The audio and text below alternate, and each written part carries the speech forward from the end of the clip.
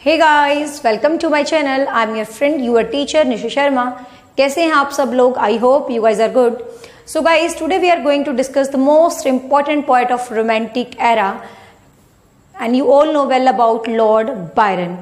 सो जो बच्चे पहली बार मेरे चैनल से जुड़े हैं तो मैं बता देती हूँ, my channel dedicated for teaching exam, specially किसी भी स्टेट का TET, DT+B, K.V.S, what ever कोई भी टीचिंग एग्जाम है, special for child psychology, CDP and English literature as well as many competitive subjects. So let get started. हम romantic as के points को ही basically मैं करवा रही हूँ और आई थिंक मैं रोमांटिक एज को तो पूरा करवाऊंगी। ठीक है, तो लॉर्ड बायरन की बात कर लेते हैं आज हमने। इससे पहले हमने जॉन कीट्स के बारे में, PB शेली के बारे में, ली हंट के बारे में हम डिस्कस कर चुके हैं, ST कॉलरिज के बारे में। सो आज हम करते हैं लॉर्ड बायरन। आई थिंक सबने लॉर्ड बायरन का थोड़ा बहुत नाम तो सुना ही होगा भाई, और कुछ नहीं तो आई थिंक हम सेकेंड ईयर में होते थे तो पोएम होती थी शी वॉक्स इन ब्यूटी, बहुत फेमस पोएम है और लॉर्ड बायरन की होती थी, वो सेकेंड ईयर में पढ़ी होगी। सो इनका जो लाइफ स्पैन था 1788 टू 1824, तो you just remember the life span of Romantics because they are so much important. Romantic as her exam में आई जाती है। इनके जो अंकल था उनका नाम था लॉर्ड विलियम बायरन, अंकल का नेम था लॉर्ड विलियम बायरन, और वहीं से इंस्पायर्ड होकर इन्होंने अपने नाम के साथ लॉर्ड बायरन को अटैच किया था, तो इन्होंने अपने आप को लॉर्ड बायरन बोलना स्टार्ट किया था। यदि हम बायोग्राफी की बात करें तो Lord Byron is not a kind of simple person. इनके जो फादर थे वो भी इसी टाइप के थे, मतलब इनके जो फादर थे वो भी काफी सारी फीमेल्स के साथ उनका अट्रैक्शन रहता था और काफी सारी फीमेल्स को उन्होंने मतलब चीट किया, यू कैन से कह सकते हो, और काफी सारी वाइफ्स को उसके फादर ने छोड़ दिया था। तो सेम कहीं ना कहीं जो इनका फैमिली बैकग्राउंड आप कह सकते हो लॉर्ड बायरन का, date is not the positive atmosphere. तो बायरन स्टार्टिंग से ही मतलब मूडी टाइप के आप कह सकते हो, एक वॉयलेंट सी पर्सनैलिटी बन जाती है, एक फ्लर्टी सी पर्सनैलिटी बन जाती है। तो इस टाइप का लॉर्ड बायरन का जो चाइल्डहुड था ये वॉयलेंट थे, रिबेलियस से काइंड की जो इनकी पर्सनैलिटी आती है हमारे सामने। और लॉर्ड बायरन के बारे में you all know well, is a very famous point, he affairs with the many women's. बहुत सारी वुमेन्स के साथ इनका अफेयर था, एक छोड़ी एक पकड़ी, वो वाला सीन था लॉर्ड बायरन का। ठीक है, एक लेडी ने तो इवन इनके लिए कमेंट किया था, mad bad dangerous to know. तो ये कोट आ चुका है DT+B के एग्जाम में, mad bad dangerous to know, कि मैड बैड कि पागल है, बेवकूफ है, डेंजरस टू नो, और जिसको समझना बहुत मुश्किल है, डेंजरस है। तो हु इज दैट पर्सन? तो DT+B में एक और पूछा गया था, तो you just remember the person is Lord Byron. तो पर्सन कौन था? Lord Byron. ऐसा नहीं है, लॉर्ड बायरन को पढ़ने का बहुत शौक था भाई, तो he is fond of Alexander Pope. अब you know about the pop personality, wonderful. तो पॉप की जो पर्सनैलिटी थी, सब डरते थे पॉप से, लिटरेचर में इतने जबरदस्त क्रिटिक थे, वो सब पे कमेंट करते थे। तो इन्होंने लॉर्ड पॉप को काफी पसंद किया था, और ओल्ड टेस्टामेंट जो अपनी पुरानी पुरानी बाइबल्स हैं उनको भी पढ़ने में काफी इंटरेस्ट रखते थे लॉर्ड बायरन। ठीक है, लॉर्ड बायरन के फिर बहुत सारी फीमेल्स के साथ अफेयर हो जाते हैं जब ये इंग्लैंड में रहते हैं, मतलब बहुत सारी फीमेल्स के साथ, और इवन सिचुएशन ऐसी हो जाती है कि सब प्रॉब्लम में आ जाती हैं औरतें, कि इसको कंफ्यूज होता है किसके साथ रहना किसके साथ नहीं रहना, और ये इंग्लैंड को छोड़ के भाग जाता है। ठीक है, 1816 में, तो जस्ट रिमेंबर 1816 में ये क्विट कर जाता है, इंग्लैंड को छोड़ के एग्जिट कर जाता है, बाहर भाग जाता है, और जाता है कहाँ पर? इटली में जाता है, और इटली में मिलता है किससे? PB शेली से। ठीक है, तो ये तो जनरल सी बात रही बायोग्राफी की। अब इनके कुछ इंपॉर्टेंट वर्क हैं जो हमें एग्जाम के लिए करने हैं। सबसे पहले एक पॉइंट याद रखना, आपने बहुत सारी बुक्स में बहुत सारी राइटिंग्स जब आप पढ़ते हो तो बार बार सुनते हो बायरोनिक हीरो, बायरोनिक हीरो। तो what is बायरोनिक hero? Lord Byron ने अपनी जितनी भी पोइट्रीज वर्क्स लिखे हैं तो उसमें हीरो को कुछ अलग तरीके से प्रेजेंट किया है, मतलब in the sense like hero lovable भी है बट एंग्री भी है, रिबेलियस भी है, फिर कभी कभी हमें लगता है यार ये तो बहुत अच्छे वाला है। मतलब कहने का बायरोनिक जो हीरो है वो प्राउडी भी है, वो मूडी भी है, वो लवेबल भी है, वो एंग्री भी है, वो गुड लुकिंग भी है, और वो मतलब लोग उससे इरिटेट भी हो जाते हैं। ठीक है, तो इस वो रिवेंज लेने वाला भी है, तो इस टाइप का हीरो है। तो ये टाइप की पर्सनैलिटी, आप कोई भी पोइट्री पढ़ रहे हो, कुछ भी पढ़ रहे हो, और आपको जब ये सभी पर्सनैलिटी नजर आ रही हैं तो हम कह देते हैं कि इस वर्क का जो हीरो है वो बायरोनिक हीरो है। तो ये कहीं ना कहीं बायरोनिक हीरो वाला कॉन्सेप्ट भी लॉर्ड बायरन ने क्रिएट किया है। So let get started work. तो वर्क पे आ जाते हैं। तो लॉर्ड बायरन का जो सबसे पहला वर्क है date is ours of idleness. Hours of आइल्डरनेस, कहते हैं ना आइडल, हम सुस्ते हैं, खाली पड़े हैं, वो घंटे, मतलब अपनी खाली लाइफ स्टाइल को लिखना एक तरह से।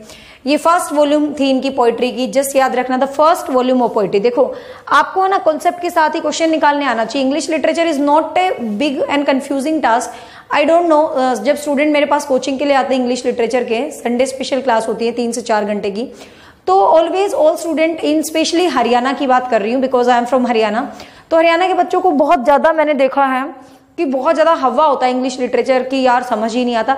बट मैं कहती हूँ गाइस कुछ भी नहीं, बहुत इंटरेस्टिंग है, मुश्किल है, लेकिन आप अच्छे तरीके से पढ़ना शुरू करो, इट्स सो इंटरेस्टिंग और बहुत बढ़िया लगेगा, बस आपको समझने की देर है।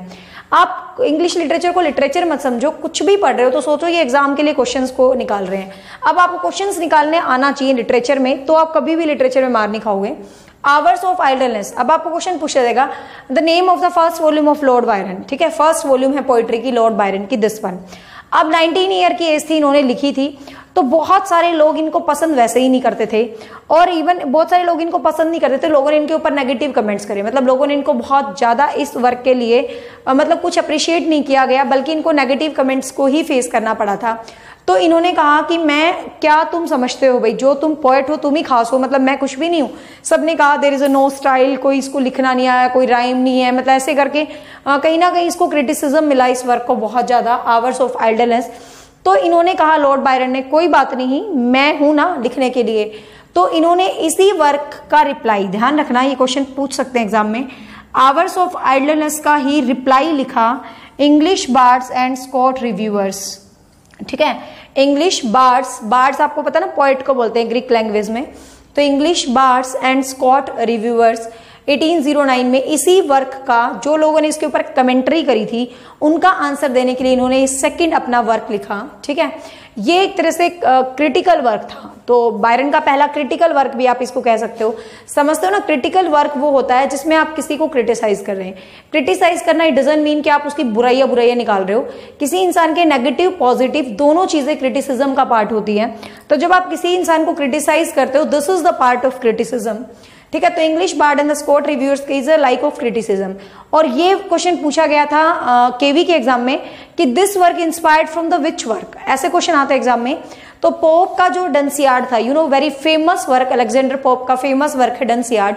डंसियार्ड is also a critical work, ठीक है। तो उस क्रिटिकल वर्क से इंस्पायर्ड होकर इन्होंने ये वर्क लिखा था, क्योंकि मैं ऑलरेडी बता चुकी हूं कि अलेक्जेंडर पोप को ये पसंद करते थे, ठीक है ना।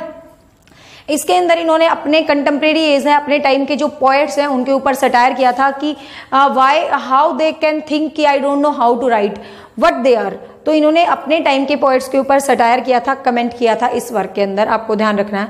वैसे ही नाम से क्लियर हो जाता है English birds and Scottish reviewers की रिव्यूज दिए होंगे भाई, और अच्छे रिव्यूज क्यों देगा जब अगले को पहले बुरे मिले, इसलिए, ठीक है। अच्छे रिव्यूज तो तभी देते हैं जब हमें कुछ अच्छा लगता है।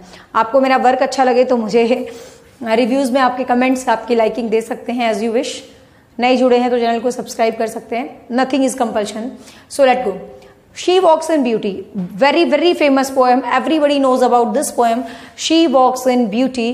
इसके अंदर इसने जो फीमेल है कैरेक्टर है वो इसकी कजन है, the name you just remember, एने बिट्रिक्स विलमोट, एने बिट्रिक्स BEATRIKS, एने बिट्रिक्स विलमोट WILMOT, ठीक है।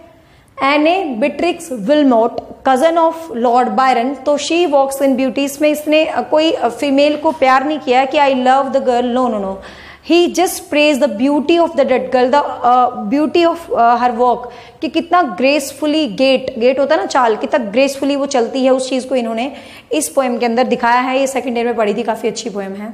नेक्स्ट इनका एक जो वेनेटियन स्टोरी है, जो वेनिश कंट्री के ऊपर स्टोरी है, उसके ऊपर इन्होंने एक स्टोरी बुक लिखी है, दैट इज बैपो। ये क्वेश्चन एसटेट के एग्जाम में पूछा गया था, केवी में पूछा गया था, DT+ में पूछा गया था। बैपो इज अ वर्क, ठीक है, जस्ट रिमेंबर, क्योंकि हमें ध्यान रहता है लॉर्ड बायरन तो एक पोएट है, तो हमें लगता ही नहीं यार ये तो पोएट्री ही नहीं है, but it's a story work of Venetian story. तो वेनिटी जो वेनेटियन कंट्री है उसके ऊपर ये स्टोरी है। तो बैपो काफी बार एग्जाम में पूछा गया, स्टार लगा के आप इसको याद कर ले। बैपो is a work by Lord Byron.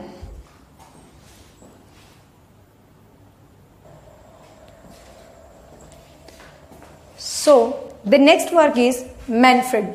Next work है मैनफ्रेड, और मैनफ्रेड का सबटाइटल है ड्रामेटिक पोएम, ठीक है, dramatic poem is a Manfred, तो dramatic poem is a subtitle कहो, अनदर नेम कहो मैनफ्रेड का। मैनफ्रेड जो है मैरी शेली ने एक वर्क लिखा था फ्रैंकस्टाइन जो वर्क लिखा था मैरी शेली ने, तो मैरी शेली की उसी वर्क की तरह इनका ये सेम वर्क है मैनफ्रेड, ठीक है, it's related to same as Mary शेली जो पीबी शेली की वाइफ थे उनके वर्क से था। और ये गोएथिक फिक्शन था, गोएथिक समझ रहे हो, जिसके अंदर ब्लड शेड, हॉरर, डर, ड्रामा इस टाइप का होता है, तो गोएथिक फिक्शन का टाइप ऑफ ड्रामा है ये, मतलब पोएट्री है। और एक क्विस्ट नरेटिव है, क्विस्ट नरेटिव के अंदर क्या होता है, एक यात्रा दिखाई जाती है मतलब किसी भी टाइप की। और ये क्लोजेस्ट ड्रामा है, क्लोजेस्ट ड्रामा मतलब देखो यहाँ से इंपॉर्टेंट क्वेश्चन बन सकता है कि बायरन का कौन सा ऐसा वर्क है जिसके अंदर गोएथिक फिक्शन भी है, क्विस्ट नरेटिव भी है और क्लोजेस्ट ड्रामा भी। क्लोजेस्ट ड्रामा कौन से होते हैं, क्लोजेट का मतलब close drama in the sense जिनको स्टेज पे आप परफॉर्म नहीं कर सकते, you just read only the drama which you can read only, you can't perform on the stage, जिनको सिर्फ पढ़ा जाता है, स्टेज पे परफॉर्म नहीं किया जाता, date is called closest drama. तो यहाँ से आपको यही पॉइंट याद रखना, मैनफ्रेड एक ऐसा वर्क है जो क्लोजेस्ट ड्रामा भी है, गोएथिक फिक्शन भी है, क्विस्ट नरेटिव भी है और मैरी शेली के फ्रैंकस्टाइन जैसा वर्क है सेम, ठीक है, ये पॉइंट याद रखना है यहाँ से।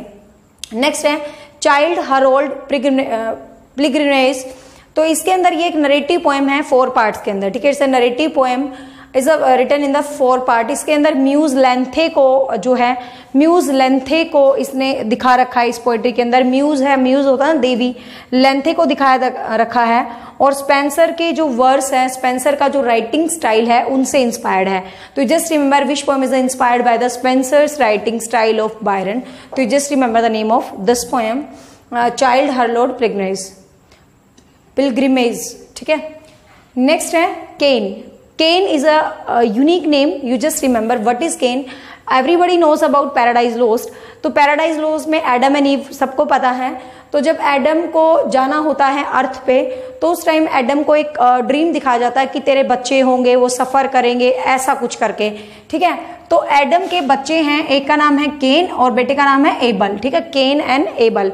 तो जो केन है वो अपने भाई एबल को मर्डर करती है। तो ये ड्रीम एडम को दिखाया जाता है जब उसको अर्थ पे भेजना होता है, और उसी ड्रीम को लॉर्ड बायरन ने एक वर्क की फॉर्म में लिख दिया। The name of the work is cane, nothing important, you just remember this title. Next है the vision of judgement, important one है, बहुत बार टाइटल एग्जाम में पूछा गया है। द विजन ऑफ जजमेंट, ये सऊदी का जो वर्क था, जो रिस्पॉन्स ऑफ सऊदी वर्क, जो सऊदी ने वर्क लिखा था जजमेंट करके, उस वर्क को इन्होंने रिस्पॉन्ड किया था। जो रॉबर्ट सऊदी थे उन्होंने क्या कहा था कि सैटेनिक स्कूल से बिलोंग करते हैं। सैटेनिक स्कूल मतलब शैतानों वाला स्कूल, इन द सेंस जिनकी पोइट्री में कुछ भी स्टैंडर्ड नहीं होता। तो रॉबर्ट सऊदी ने इनके ऊपर कमेंट्री करी थी और उसी कमेंट्री का रिस्पॉन्स करते हुए लॉर्ड बायरन ने लिखा था the vision of judgement ऑक्टेवा Rima के अंदर। और इसके अंदर इन्होंने जॉर्ज द थर्ड जो किंग थे उसको अप्रिशिएट किया था। You just remember this important point, the work of Lord Byron in which work he appreciated George the third king and he critic Robert Saudi. तो रॉबर्ट सऊदी को critic किया था और जॉर्ज थर्ड को appreciate किया था, the vision of judgement. And the last but not least, very important, that is Don Juan। तो everybody knows about don जुआन। ये बहुत कॉन्फ्लिक्ट वर्क है इनका, काफी इंपॉर्टेंट है जॉन जुआन। तो जॉन जुआन इसके अंदर एक कैरेक्टर है जो वुमेनाइजर तो नहीं होता, बट वो बहुत सारी लेडीज को सिड्यूस करता है, जैसे लॉर्ड बायरन खुद हैं उसी टाइप का एक कॉन्फ्लिक्ट सा कैरेक्टर है जॉन जुआन। इसके अंदर जो उसकी मदर होती है जॉन जुआन की, वो हमेशा उसको दूर रखती है कि वो लड़कियों से ना मिले, बट इनफैक्ट वो बहुत लड़कियों से मिलता है, बहुत लड़कियों से सेक्सुअल रिलेशन बनाता है। तो इस टाइप की जो स्टोरी होती है इसमें 16,000 के आसपास लाइन है। 16 कैंटोज फिनिश्ड हैं, you just remember this point, और 1 कैंटो अनफिनिश्ड है। किसका गाइज? जॉन जुआन का, ठीक है। तो आई थिंक इस मेजर अबाउट इस स्टेट हुआ यूपीटेट, मतलब किसी भी स्टेट का कोई भी टीचिंग का टेट एग्जाम है उसके लिए DT+B और K.V.S उन सब के लिए इंग्लिश सफिशिएंट है जो मैं आपको करवा रही हूँ। बस UGC नेट के लिए थोड़ा सा और डीप जाना पड़ेगा, लेकिन बहुत हेल्पफुल आपके लिए रहेगा। तो hope so guys you like my lecture. If you like then don't forget to like my videos, because you know all well just your videos, your liking, your comments, your sharing reinforce me to make new videos. So I am just waiting for your reinforcement and first time देख रहे हैं तो भाई आगे भी तैयारी चलती रहेगी, तो सब्सक्राइब करके चैनल का हिस्सा जरूर बने और यदि आप कहीं से भी हैं, आपको यदि इंग्लिश लिटरेचर की कोचिंग चाहिए तो संडे स्पेशल क्लास होती है 3 से 4 घंटे की, आप उस क्लास को ज्वाइन कर सकते हैं। वो और भी डीप में होता है, आपको पता ऑनलाइन में इतना नहीं पढ़ा पाते 10 मिनट में सब कुछ।